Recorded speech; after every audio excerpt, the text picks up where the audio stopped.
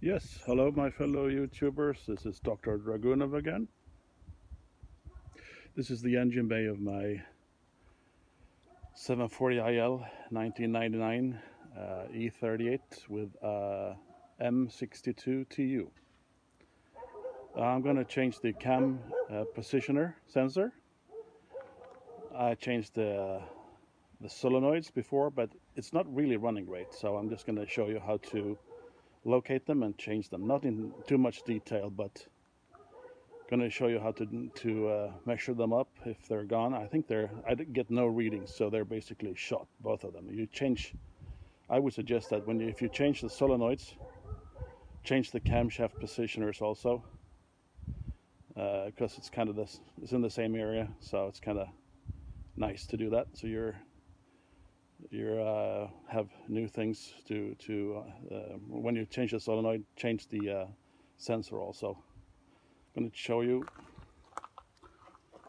This is one, and it's right there. It's a 5mm Allen, and then you just follow the routing to that guy. And basically, what you do is you go underneath and just press the clamp and pull.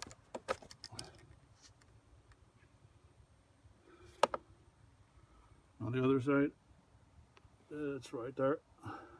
Also 5mm. Follow the routing. The same procedure. Press down on the clamp and pull. So I'm going to go inside now and show you how to measure up to get the correct readings and diagnose if the camshaft sensor is gone.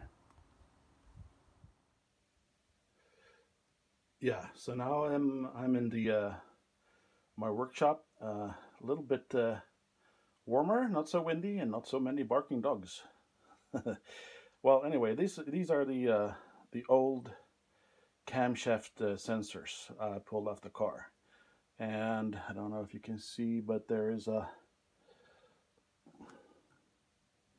BMW marking on them, so they've probably been on the car since they were new. So right now they would be something like 20 years old. They don't last forever.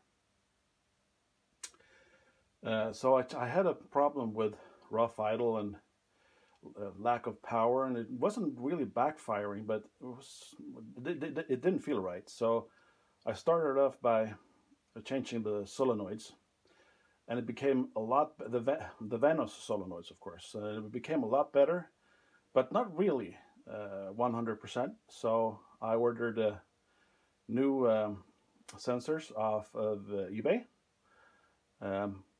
The original sensors are something like 130 bucks or something, and you can get really good aftermarket ones for, let's see, what did I pay? I think I paid something like 40 bucks or something for a pair. So that's okay, and they look like this. So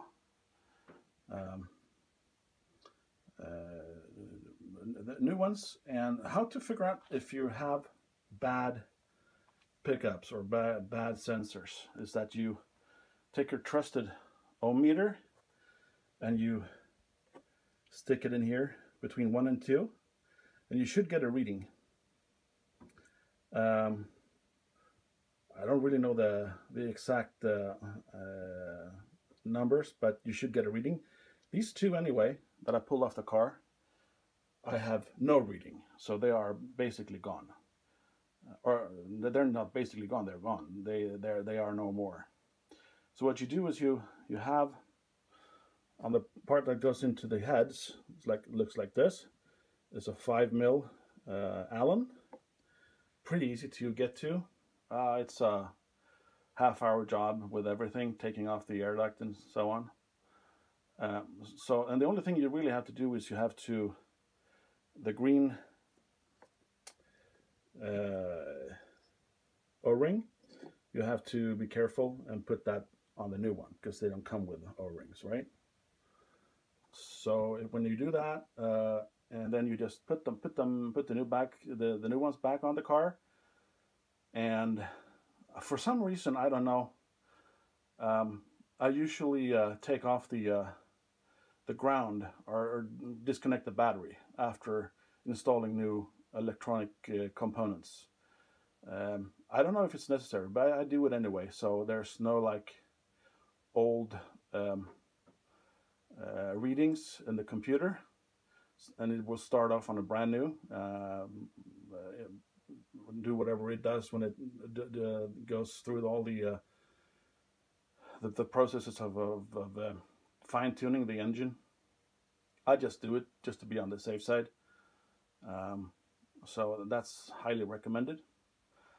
And also you can see on the new ones, they look like this, and you have the spring-loaded release for the contact.